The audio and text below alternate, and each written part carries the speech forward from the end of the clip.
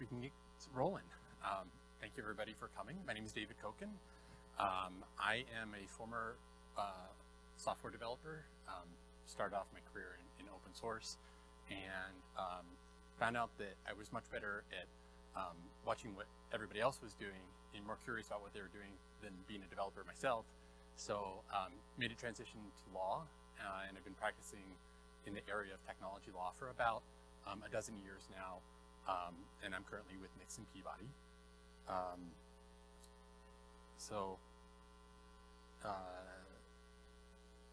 today we're going to talk about AI in the law, and particularly some of the challenges that AI is facing right now in the areas that I predominantly work in, which is IP. So patents, copyrights, trademarks, you name it. Just to get a sense, how many people here are developers who are putting their fingers on code on a daily basis? Okay, and how many people are in management? Okay, all right. So it's about half. And then any lawyers in the house? All right. All right, so we got a good mix. So if this is too dumbed down, so working with engineers and people in tech, I find to be one of the most challenging because they tend to be the smartest, they ask the best questions, especially when it comes to law. So if I've dumbed this down too low, I apologize, and feel free to follow up afterwards if you want to get into some more crazy discussions.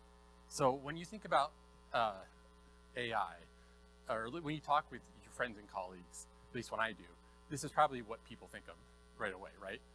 OpenAI, Bard, Meta, Chat, and that's a big part of it, right? But it's really, there's a whole universe out there, as I'm kind of speaking to the choir here, that involves so many different open source projects that I can't really even fit them all on one screen. Like I stopped, I think at about 30 or so, and I just said, okay, that's enough. And there's a really big difference between these models that everybody knows about, that are really in the public domain, or in the public consciousness, and then everything else that we're developing on, and is serving a really valuable purpose, but being licensed under an open source model.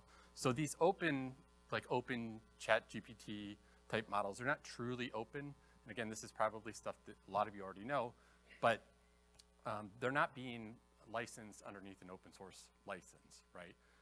They're more freeware, they have use restrictions, they're free to use, but under certain conditions. And that's really important because what you get tied into today could change down the road, especially if you're tied into the API. Also, it's, open source is very much a community. It's about promoting open source development. And that's its own culture. It has its own political's not the right word, but like its own separate motivation that's separate from proprietary developed code. And that's important to note. So the first area we're going to talk about is copyright, the state of copyright law as it relates to AI. So the Copyright Office, as many of you may have heard, is going through a notice and comment period right now. They're asking the public, lawyers, engineers, managers, what they think about the current state of copyright law. You can log in to their website and provide your comments. Some of you may have already done that. But a lot of what they're really focusing on isn't going to be terribly groundbreaking, right? The focus of the messaging that's come out so far has been, copyright applies only to human creations. And if it's generated by a machine, can't get a copyright on it. Okay, that's easy when said, but what does that actually mean? Because it's rarely the case where you're handing something off to a machine and generating out. It's a collaborative process with the AI where it's iterative, with the algorithms, with the software. And what about AI generated source code, right? So we're getting into this area where I hate to go back to ChatGPT, but that's a good example everybody recognizes, where you can ask it to generate a certain amount of code in Java, whatever, and spit it out. Is that protectable as a copyright? Probably not if it's being generated by a machine, because again, the Copyright Office is going to be looking for the human who's doing it, because that's just a fundamental aspect of copyright law, is that it has to be a human who's steering the wheel.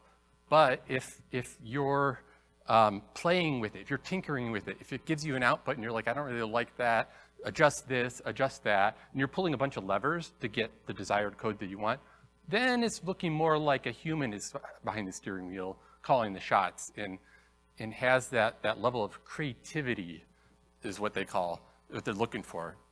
And then the copyrights start to trigger. And what about the output as a derivative work on the training data? So a lot of people have asked about that. I think that that's probably, it's a bigger stretch to try to say that the end results, like images, for example, if there's any similarity to the underlying data itself, if it's just purely the result of you asking the AI to generate something and it spits it out without you really having a whole lot of input into what it looks like, then again, you're going back to the human versus machine.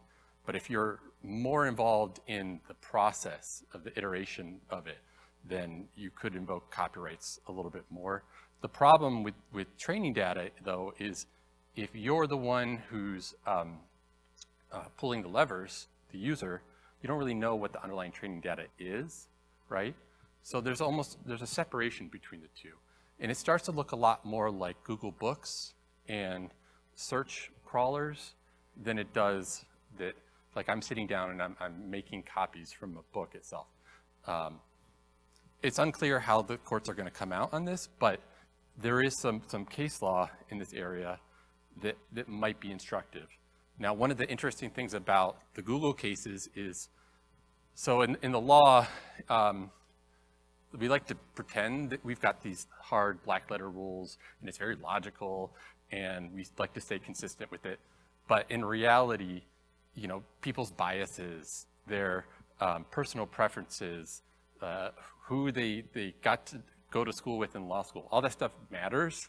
And it's possible that the reason why there's a lot of fair use results in the Google Books set of cases was because these judges, they could understand the technology, they're not the most savvy, and they may have been using the tech themselves. They may have been using Google Books to do research, so they're familiar with it, they can understand it. They can understand why the fair use rules would apply to that sort of thing.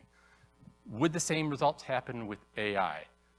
Especially when you're getting into training data and models, which, I mean, at the end of the day, it's not that difficult to understand, but if you're not in this sphere, if you're not speaking this language on a day-to-day basis, the barrier to entry to understand it is much harder, much higher than it is for, like, say, a Google Books that anybody can pick up and understand right away.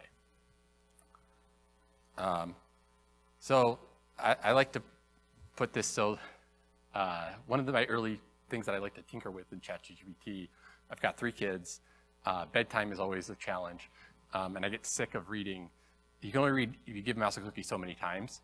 So I started asking ChatGPT to develop short stories for my kids, right? Where they're the superheroes, and my wife and I are like the parents in the superhero team. So the left is myself, I'm Dynamo, and then my wife, and then my 2 sons, and then they made their youngest sister the evil, yeah.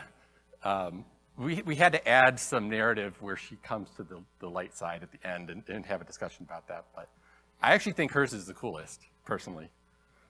But I didn't realize this until my son pointed out, but it kind of, the AI, I think it was with Dolly that generated this.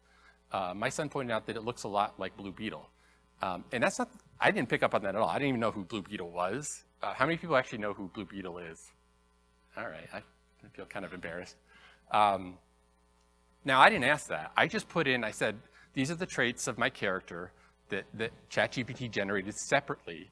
And then I went and I started a new chat, and I said, based on these characteristics, just generate me an image of what my character might look like. And that's what it came up with. Now, did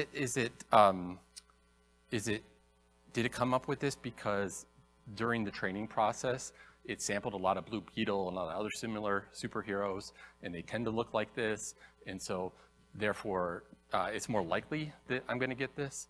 I don't know. One thing that I can do to check would be to ask the AI, you know, what were your inspirations for this, right? And if it comes back, well, there's two things. One, if it comes back and it says Blue Beetle, that's a concern. I might want to tweak it a little bit just to protect myself. But then on top of that, if I'm looking at that and I say, gee, that looks an awful lot like Blue Beetle, and I'm using it for commercial purposes, let's say, I might be hesitant to use it, not necessarily because I genuinely think that there's a copyright violation there. Like if you dig underneath the hood of the car and you figure out how it was created, maybe it's purely safe. But if you look at it and you get a savvy plaintiff's attorney out there, they might see, well, that a judge is going to see that. It's going to say, wow, they look very similar. And getting to the point where we actually understand how it was actually generated, that's going to be way down the road after I file a lawsuit, right? You're going to have to go through all this expensive discovery. The odds of the other side wanting to go through that are pretty slim. Maybe they'll just settle, right? And I hate to say that, but that's the way a lot of the calculus works from lawyers' perspectives. So just to avoid it, you know, it's good to just go through the smell test, right? Does it look like anything else? Am I going to invite an attack by putting it out there or relying on it in a commercial way? So other factors, right now the law is very unclear about AI. I mean, AI at the end of the day is really nothing new. It's statistical modeling that we've been doing for a very long time. It's just we have much more powerful computers. But for whatever reason, Copyright Office, Patent Office, they're really struggling to understand it because they think it's something new. I think the media plays a big role in this because, you know, it is being characterized as something completely novel and new. In many ways it is. Like it is going to be it's going to change a lot of our lives in positive and negative ways, but it's going to make society very different. But it's the underlying technology is not very, it's not anything that's new. But they are looking at, does the law need to be changed, right? They're going through this notice and comment period, which the Copyright Office can't really change the law per se, but they can maybe use that to, what they're trying to do is they're trying to understand the technology better, to understand how to apply existing copyright laws and patent laws to the technology. That's the goal. It would take Congress to step in, which they might. Other countries right now are talking about enacting legislation related to AI. So we might get something like that too. There's a lot of companies that have a vested interest in making sure that parts of their AI systems can be protected. And as I'll get into, there's some challenges under the existing legal frameworks for that. But as those get defined, you have to remember, these are going to be defined by jurors and judges who oftentimes aren't very technically savvy. Some jurisdictions, they deal with a lot of patent cases. They're going to be a little bit better. They're going to understand it a little bit better. But, you know, the jurors, these are going to be your neighbors. And imagine, you know, at Thanksgiving when you're talking to a family member, you're trying to explain what you do. You know, those are going to be the people who are going to be deciding some of these cases.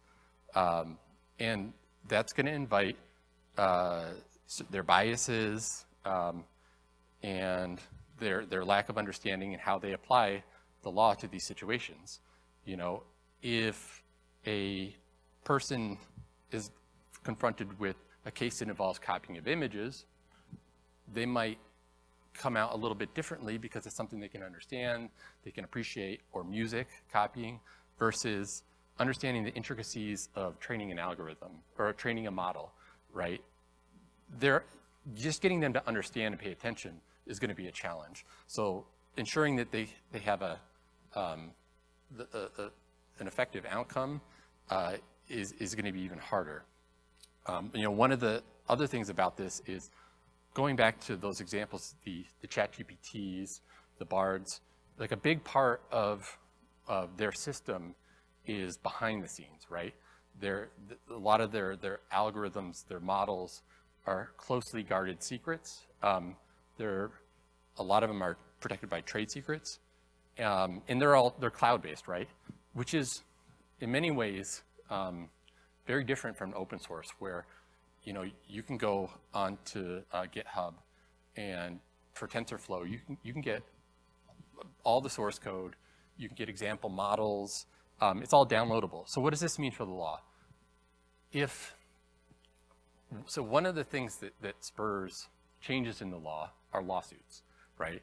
And to bring a lawsuit, you kind of have to know what the other side is doing. If what they're doing is on the cloud, it's hidden, that makes it really hard to do. And on the other side, if I'm developing a technology and I want to keep it hidden and secret, am I going to want to sue somebody else if it's going to mean that it could get disclosed publicly? I mean, probably not. So that means that on that side, there's not going to be a lot of, there might be some law that's being developed, but really, I think in the open source community, there's a lot of opportunities to be a trailblazer because it's all out there, right? And so there is that incentive. And the open source community has been traditionally very good about creating terms and licenses and dissecting the problems from a legal perspective to make sure that the goals of open source are advanced and can be advanced through these terms. And so there's that motivation to move it forward that doesn't exist to the same extent in the private proprietary tech area. All right, so I used to teach, and I know that we're right before lunch, so I got some sugar incentive.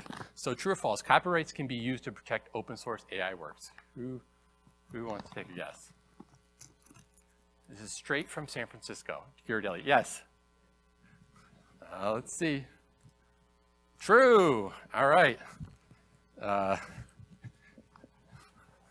didn't think that one through. All right, that's right.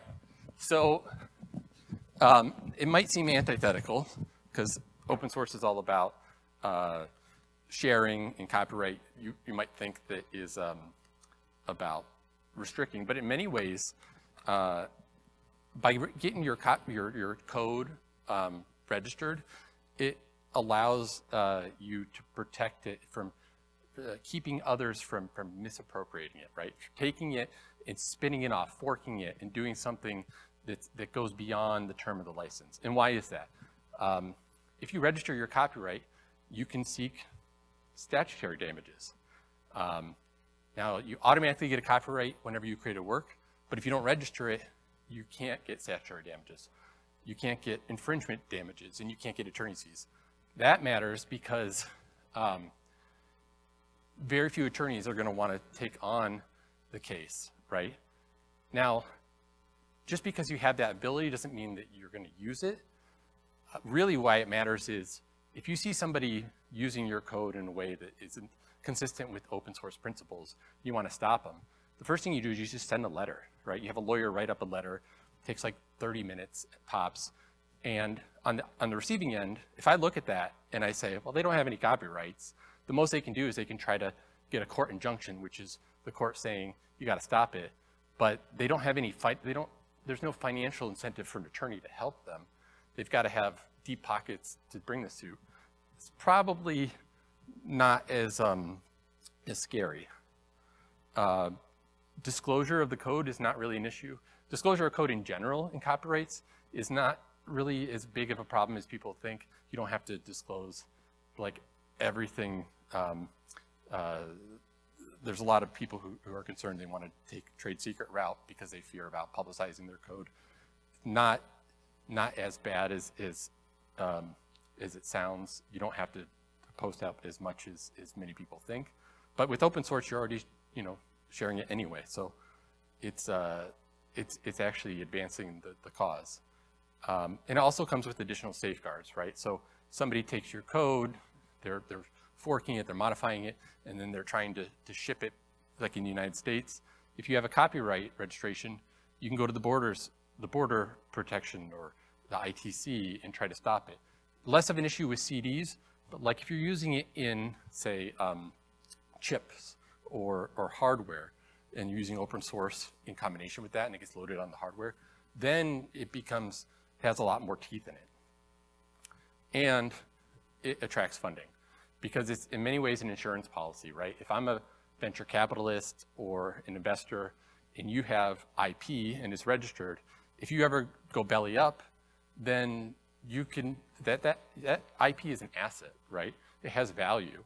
And their biggest concern is recovering their investment if things go south, which is often the case with VC or with startups or mid-sized companies anyway. So the traditional benefits are that it's really easy to deploy an open source license. You just draft it up, maybe like a half day's work. It's just a text document. You put it in the software code, and there you go. You're good to go. It's a high trust governance where you can't unilaterally change license. You can change it going forward, but if you've already licensed something to somebody, like you have that license, right? And it creates clarity, especially in OSS. There's years, decades of standard terms that have been carefully crafted by the community in collaboration with lawyers to make sure that it's tailored to promote the goals of OSS, right? So you can easily go to it, and there's so many different OSS licenses to choose from now to fit your needs, and they're reliable, and the applicability to international law, the Berne Convention. All right, so I kind of talked about this already, but is registering your copyright pointless? All right, you said it first. That's right. Who doesn't? All right, so that's right, false. It gives you the ability to bring an infringement suit. It gives public notice of ownership. So there's so many different reasons why it's helpful. Why is public notice of ownership and legal evidence of ownership and presumption of validity important? Because it makes bringing the lawsuit cheaper, right? Again, going back to, you're not necessarily going to file a lawsuit. Like, nobody hopes that to be the outcome. But if you ever do have to file or send a cease and desist letter, it's good to have teeth behind it, right? You want the other side to know that if they don't adhere, that there could be actual consequences. And that involves potential damages. Yeah. I'll race through so I can get through questions. Copyright alone is enough to protect open. I think we talked about that. So now going to open source in particular, it's an awkward fit, right? So on one end in copyright law, you've got your GUI, which if you think about it, there's a lot of creativity involved. It's not as functional, the stuff that you're developing. You have a lot of flexibility and choice in how you do it. You've got your source code, which depending on what the code is actually doing, if it's purely functional, where there's maybe one or two ways to do something, the copyright protection is a little weaker. But if you've got some flexibility, you're putting in your style, in your choices, then there's more protection there. Database schemas are a little funky in copyright law. The closest analogy is to like a phone book. There's a the classical case that we all learn in law school, where the white pages are not copyrightable, but the yellow pages could potentially be, right? So if you think about a database, the schema, if it's a very practical, functional schema where there's really only one way you're going to do it, or one way everybody does it, less protection. But if it looks more like a yellow pages, where you're exercising a lot of creativity in how you're structuring the relationships between the databases, different tables, and the variable names and things like that, then I've seen stronger protection in suits that have actually pursued infringement. One of the big ones that comes to mind is Oracle, who also dabbles in open source, who has a lot of copyrights in Oracle database and MySQL. And then when you start getting into the functional code, the data and the algorithms, it gets weaker and weaker because, again, you're moving away from human creativity. You're talking about things that the courts are considering fundamental laws of nature, right? They don't want you claiming a right into a mathematical formula that is like Pythagorean theorem, right? That's an extreme, but that's how they're looking at these things when they hear the word algorithm. Even though there might be a lot of creativity in it, and source code is kind of algorithmic anyways, they don't see it at that level, right? And again, the dichotomy between human versus machine-generated code is important. One thing that's really important is copyright protects the code in the works themselves, right? So if I've got a book, it'll protect the words in the book, my story, but it won't protect the idea of a book, right? If I invented a book, like that wouldn't be protected, but the stories inside of it, that could be protected. For that, you're looking more towards patent law, which there are some protections that exist for open source AI, potentially. I mentioned many of the OSS concepts that are tried and true don't have close analogs in AI.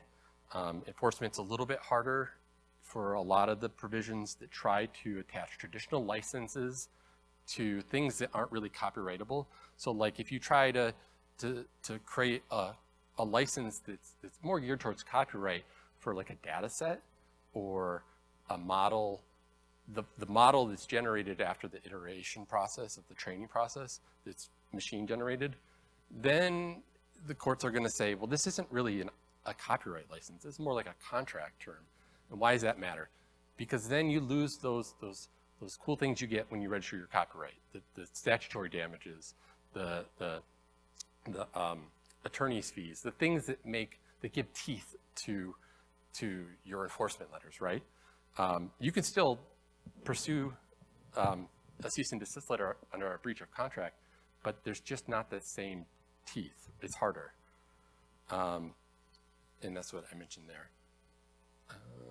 And licenses are poor at adapting to changes in the laws, economic conditions, right? They're drafted for a very specific set of terms. So one of the cases that I was involved in, one of the license provisions involved location restrictions. And this was at a time like the 90s when there was no real cloud-based software development, right? Everything was on a PC. You get a CD, you install it. But changes, obviously, in technology. Technology evolved to allow for cloud-based software development, but the licenses were still written based on 1990s technology. So there's a disconnect there, and that can lead to real problems. All right, so the case study I was talking about is, how many are familiar with this whole thing between Amazon and Mongo? Okay, so Mongo database is open source database. Amazon liked it.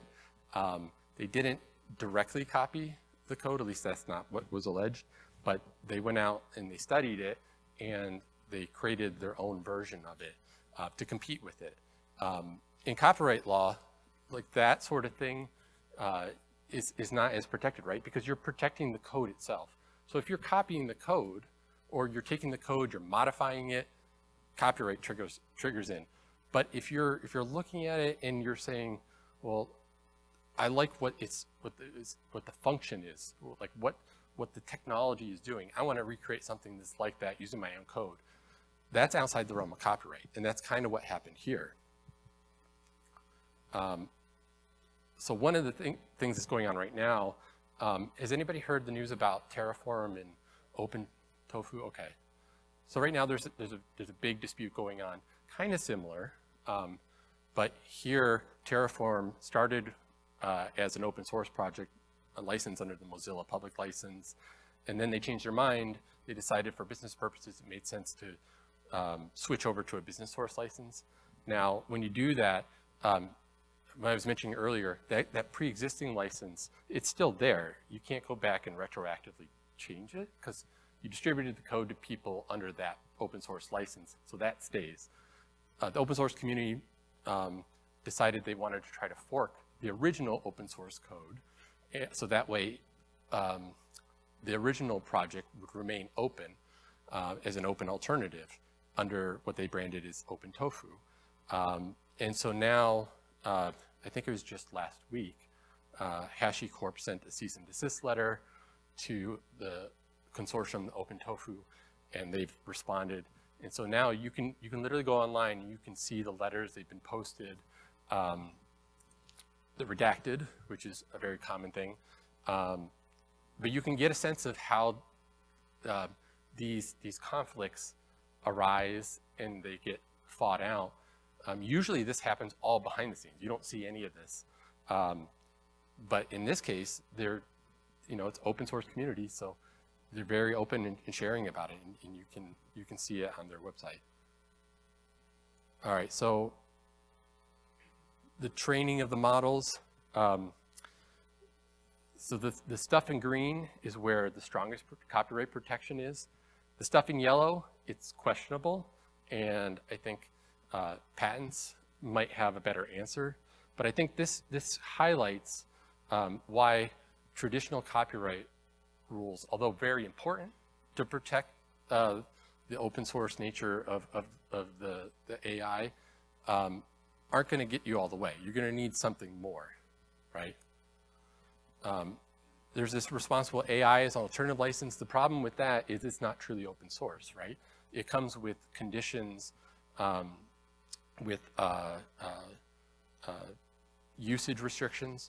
So imagine like you agree not to use this code to harass somebody else, right? Or commit acts of genocide, which I'm not making a judgment call one way or the other if that's good or bad, but it takes it out of the realm of open source.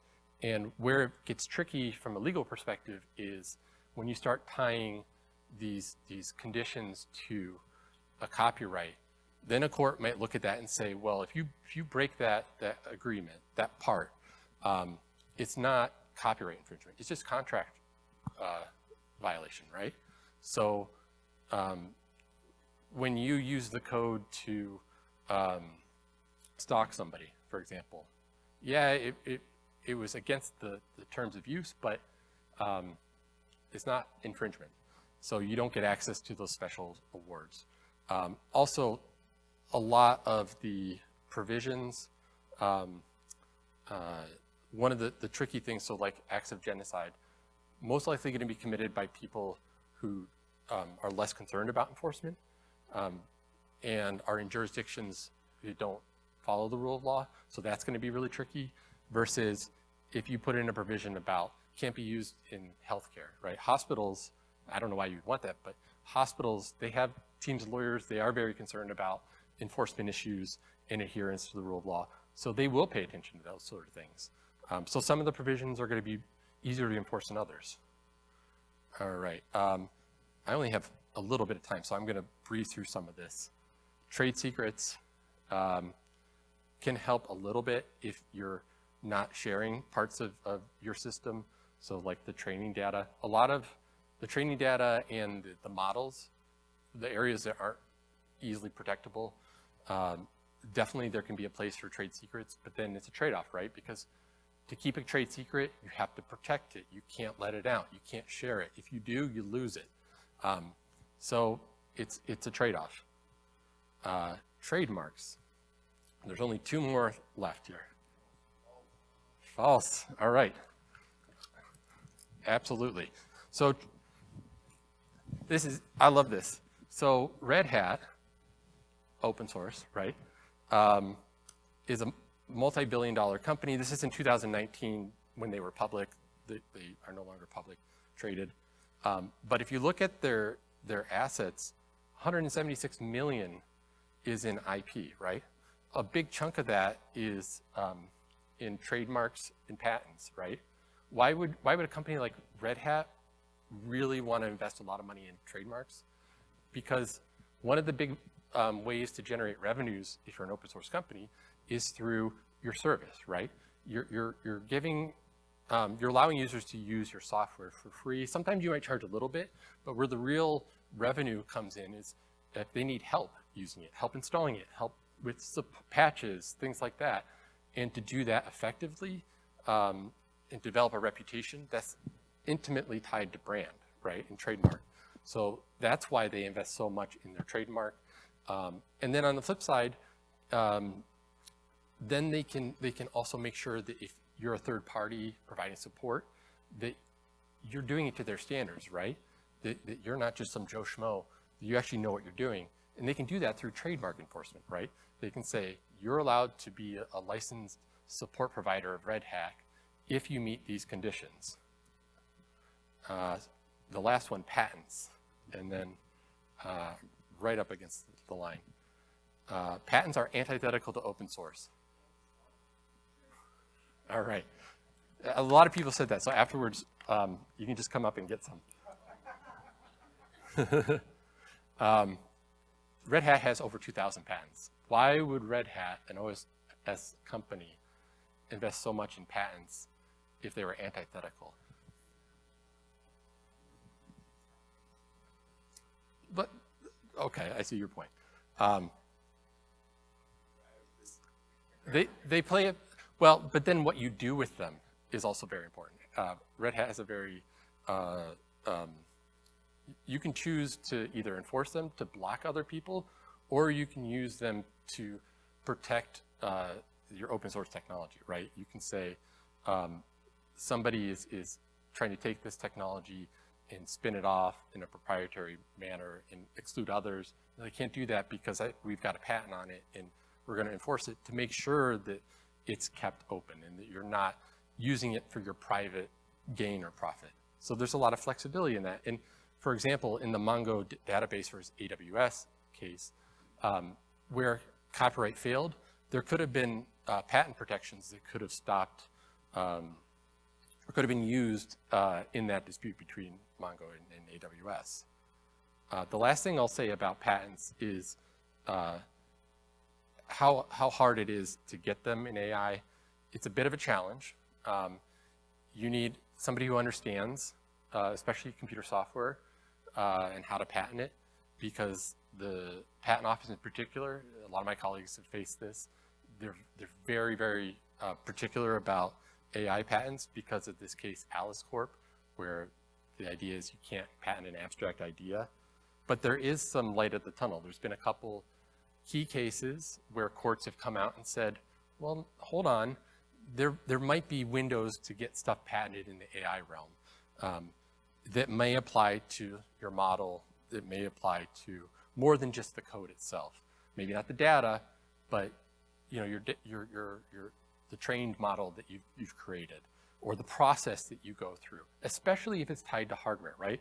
If you develop a new training method that reduces the memory usage, for example, that's tied to something that's physical, they're going to like that a little bit more than if it's just purely software based. Let's see. And so I am at noon. So those are the big things that I wanted to tackle today. If you have, I could have gone way further. If you have questions, I'll be around afterwards, or you can link me in and send me a message. Thank you.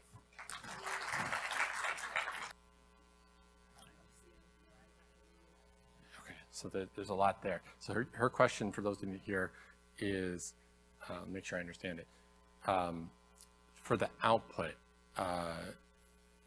the question about, I think, where the line is in terms of when you get the copyright in the output and when you don't, and does the fact that it may or may not be severed from the modeling process that was used to create the system that was used to generate it matters?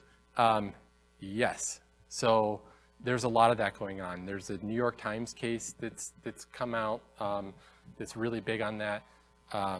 So one of the big, I think a lot of this goes back to what I mentioned earlier, which is how involved are you as a user in manipulating and working with the AI to get the result you want. If you are heavy-handed in that, then I think that you have a better claim in a copyright to it than if, like in my case, I gave ChatGPT the narrative and said, give me something.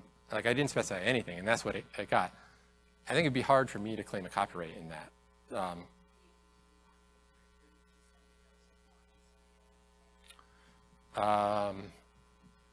You could, yeah. So the way that if I play devil's advocate, if I was a plaintiff's attorney, I would say that you knew what you're looking for, you had a base image or work in mind, and through the iterative process of working with the AI, you got it to that. So it's basically the same as if, like, you took a picture or and you manually copied it down, right? But instead of using like a brush, you're using the AI as your brush. Yeah. So we've gone a little bit through, we've kind of gone full circle. Microsoft is telling everybody to worry about being protected in case open source violated anybody's patents or whatever way back. And now we've got Microsoft saying, just inject this stuff straight into the data. And what would you tell companies or open source projects about the use of AI code generating tools, whether that's safe to come out into their output?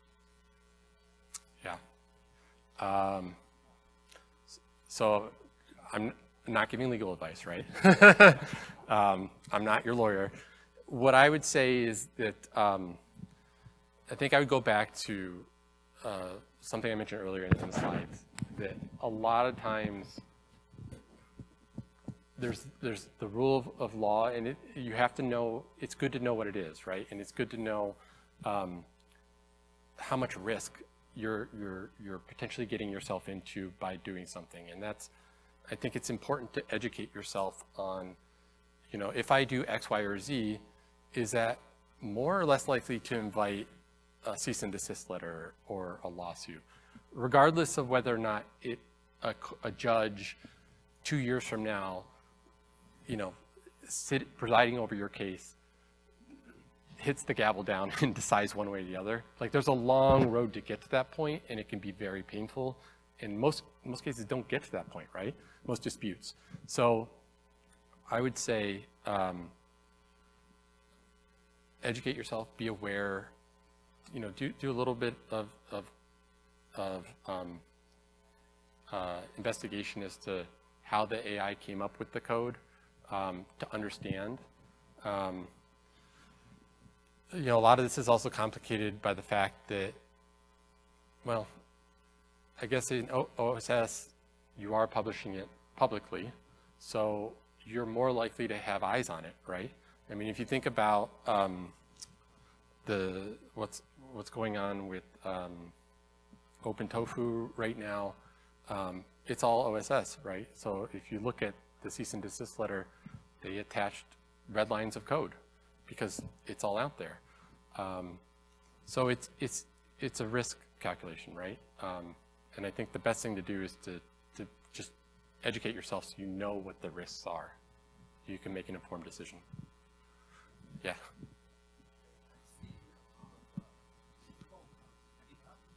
Yeah. Yeah.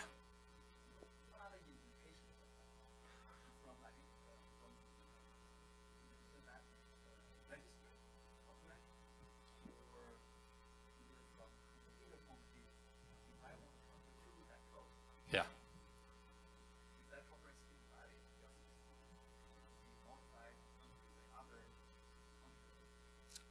That's a very complicated question.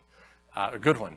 So with registration, there come certain requirements about, if you get a registered copyright, there's certain requirements about labeling it as such. And then on the flip side, if you label it and somebody takes the code, copies it, and they take that copyright notice out, well, there's a couple things there.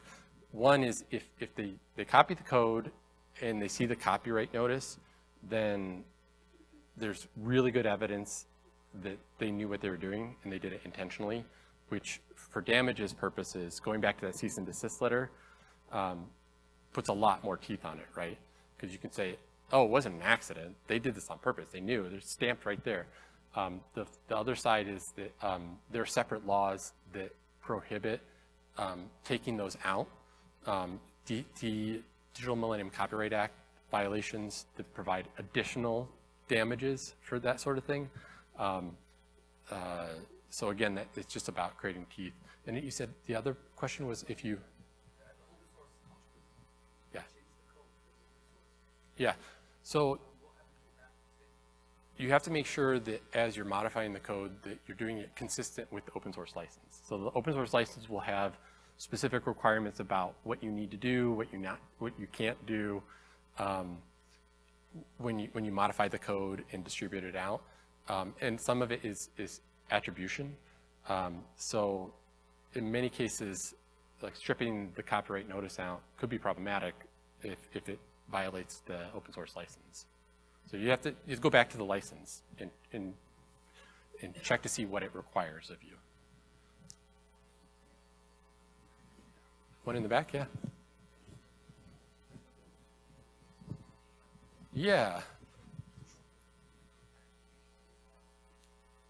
So there's Alice Corp, which everybody knows about, or a lot of people know about.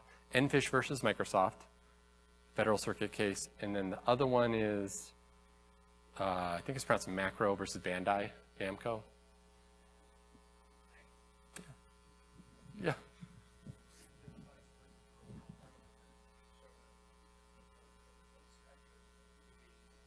Yeah.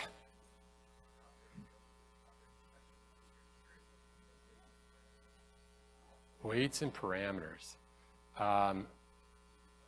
Weaker, right? Because, and I don't say weakest or not copyrightable, because if there's a lot of judgment calls involved, then that could invoke some copyright protections, but you're getting more into like the database area, which is, as it is, already really tricky and hard to get protections on, because courts. Yeah, I mean, you can put a license on anything, whether or not, if before a court it's going to be interpreted as a copyright work, is a whole different other thing. But yeah.